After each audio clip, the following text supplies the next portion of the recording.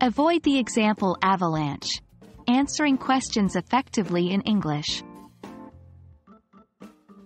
Hello everyone and welcome back to our English language learning series. Today we're going to tackle an important topic in our conversation practice: how to answer questions with examples. We'll particularly focus on a common mistake we often see: overloading your answer with too many examples. In conversational English, examples play a crucial role.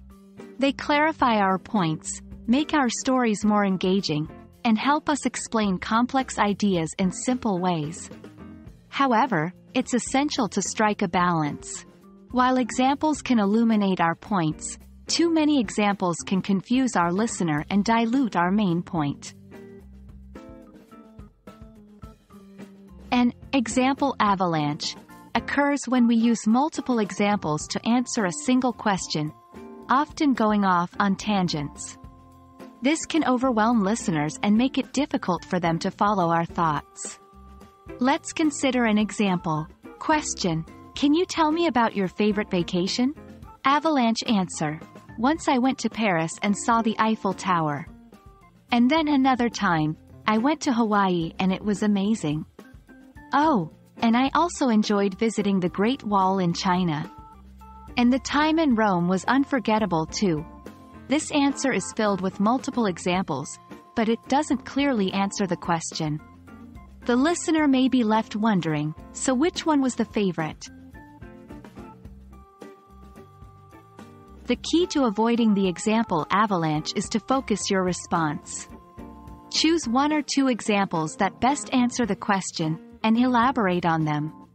Let's revise our previous answer. Improved answer: my favorite vacation was when I went to Paris. The highlight of the trip was seeing the Eiffel Tower. It was an unforgettable experience. By focusing on one example, the listener can easily understand the point and stay engaged in the conversation. Practice is key to mastering the art of providing examples. Try to be more conscious when answering questions in your next English conversation. Remember, aim for clarity and relevance over quantity. So there you have it. Remember to avoid the example avalanche when you're answering questions. Stick to one or two relevant examples and you'll keep your listeners engaged and your conversations clear. I hope this video has been helpful, and as always, keep practicing. We'll see you in the next lesson.